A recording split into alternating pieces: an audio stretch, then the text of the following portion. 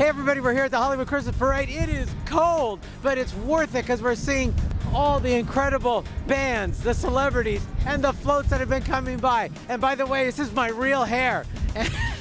And it's freezing, but it's worth it. Enjoy the band, enjoy the good times. And more bold and beautiful people right here. It's John McCook. And you are yes, right? Yeah. And you've got the holiday spirit going. Yeah, but I don't have the tuxedo thing happening. No, I do not have the tuxedo. I'm warming up for the Emmys, the Oscars, the Golden Globes. Excuse me. You know, Yeah, hey, it's only less than 30 days out. But first, it's the Hollywood Christmas Parade. Yeah, here we are. You know? Come on, we're part of this Hollywood community. It's great for a soap opera to be part of Hollywood's community.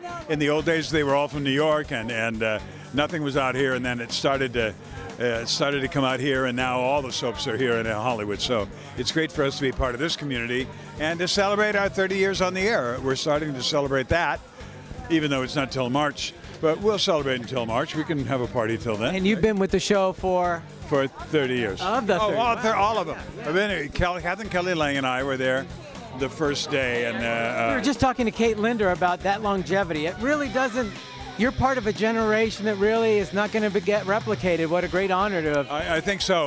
You have to think.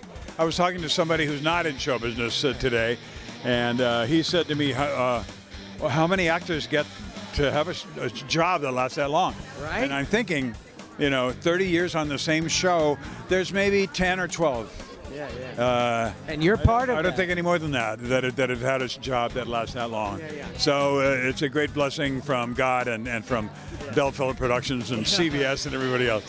You guys are on what stage at CBS? What stage? 31. 31. We're across the hall from the Young and the Restless. We're right next door to 33, which is Price is Right. Yes. Yeah. I worked on game shows on 33. I used to get out and watch the beautiful actresses leave from your show at lunch. Yeah. And I would oogle, and I would see you walking, but they'd be arm in arm with him. I go, I gotta be pals with John. You know what? Carol Burnett. Yes. I've worked with Carol a couple of times. On 33. Carol on 33. That's her stage. Yes. And Carol's been in and out of my dressing room a few times over the years. When Harvey Korman passed away, I called her about a week later to say, I'm sorry about Harvey, and we talked and so on. She said, and she knew that The Price is Right shot on our stage, 33. And she said, are they working next door? Because that's her stage. And I said, no, they're not there today. And she said, do me a favor, go over there and say goodbye to Harvey for me. Yeah.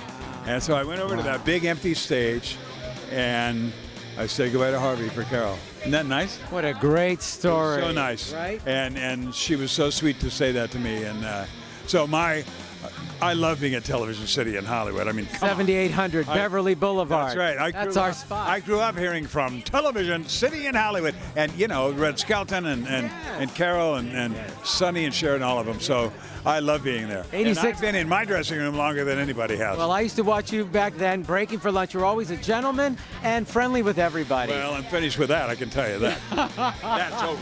John, great to see you again. My pleasure. Happy New Year. Happy New Year, Yeah. Merry Christmas, and all of that. Thanks for sharing that great story. Hey, it doesn't get more up close than this for the Hollywood Christmas Parade. It is the 85th, right? Yeah. It's the 85th annual, and we got a good-looking crowd here. Santa here, and I'd like to wish all my friends a very Merry Christmas and the happiest New Year.